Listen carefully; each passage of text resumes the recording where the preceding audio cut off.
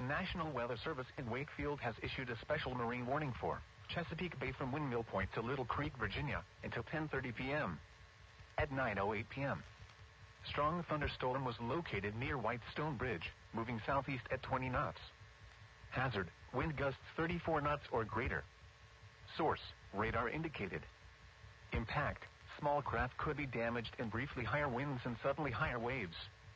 Locations impacted include Stingray Point, Hole in the Wall, Nassawadox Reef, Wolf Trap, Rappahannock Range Light, Rappahannock Light, The Cell, Cherry Stone Reef, Gwynns Island and Gwynns Island Reef. Move to safe harbor until hazardous weather passes. Frequent lightning is occurring with this storm. If caught on the open water, stay below deck if possible. Keep away from ungrounded metal objects.